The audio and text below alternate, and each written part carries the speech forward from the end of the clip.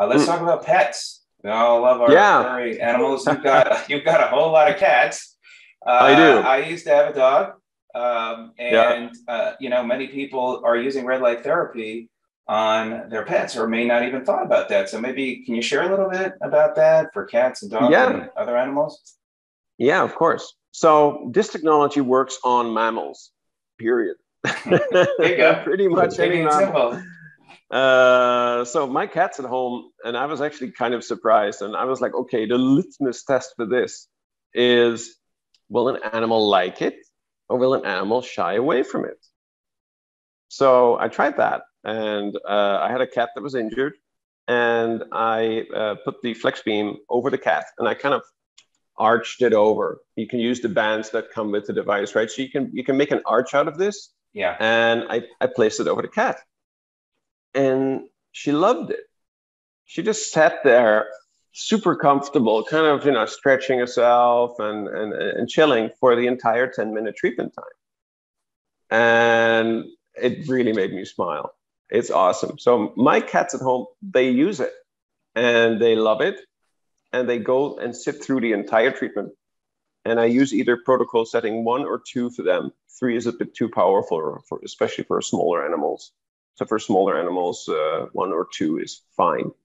And if they walk away, that's also not a problem. Hopefully, they get a few minutes of treatment in.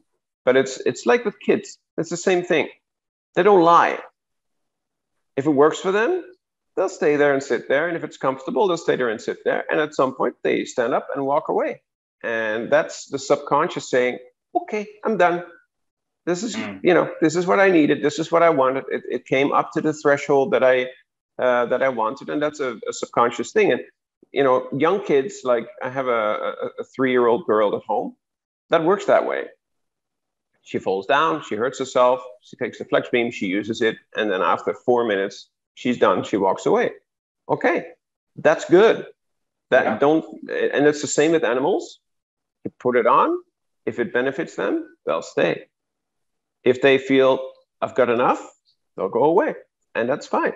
That's just right. That's the thing that as adults we pay much less attention to. We don't really hear that little bell wrinkling somewhere like ding ding, okay, this is enough.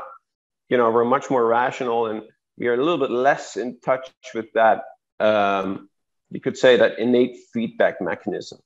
So Right. this is what I noticed, and for my cats, they normally sit up the entire 10 minutes, and they seem to really enjoy it. It's like obviously start purring even. It's uncanny. It's really, really fun.